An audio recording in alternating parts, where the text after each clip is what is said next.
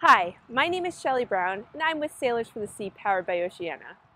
Our coastlines are teeming with life, from seaweeds to crabs, and birds to shellfish. There are so many things for children to discover. However, our shores and oceans are also plagued by plastic pollution.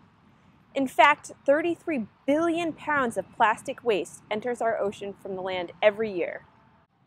Beach Bingo is a fun, interactive game that will help kids learn about and want to protect our local coastal ecosystems. For materials, you just need the following items. First, you want to make a bingo board with items found in your region. Most of the animals and plants found here are located in the Northeast Atlantic Ocean, so feel free to modify. Identification books can also be really helpful. When you get to your local beach, use a stick to create a grid in the sand that matches your bingo board. My bingo board is 4 by 4 squares. Now we are ready to explore. Have your kids start searching for the different items and place them in the right spots on the bingo board.